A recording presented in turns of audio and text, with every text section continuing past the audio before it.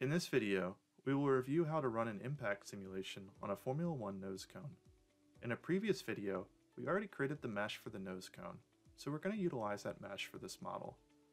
We click on the drop test icon and specify an impact simulation and select our nose cone as the body.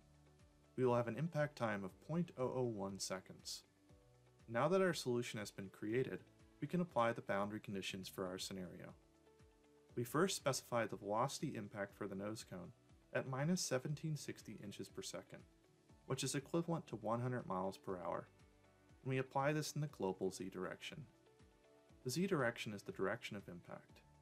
Next, we apply the impact surface, which will be the bottom face of the nose cone. SimLab also enables users to apply impacts between multiple bodies.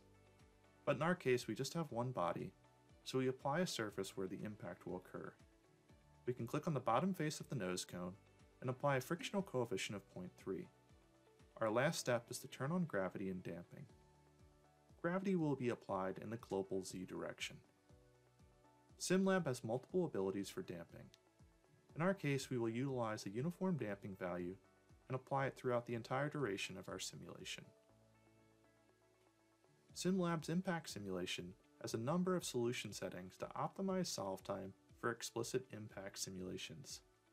In our case, I can check the convergence settings and make any changes to specific time requests or custom result requests like stress, strain, or hourglass energy.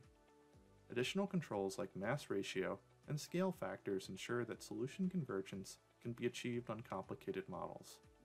In my case, I'm going to utilize the default convergence settings. To reduce the overall solve time of my model, I'm going to utilize all 8 of my processors for the run. Now I can begin solving our simulation. During solving, I can check the log file to see what iteration I'm on.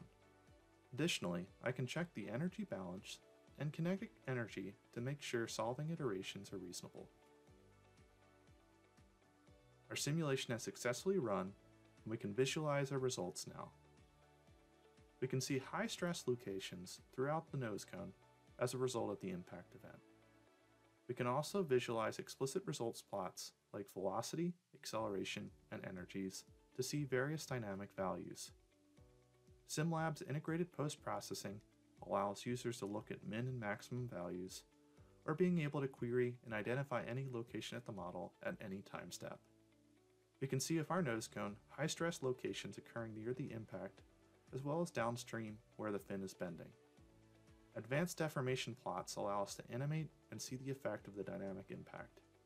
In our case, we can see the impact occurring and how the stress is getting dispersed throughout our nose cone. To learn more about SimLab or other Altair products, go to www.trueinsight.io.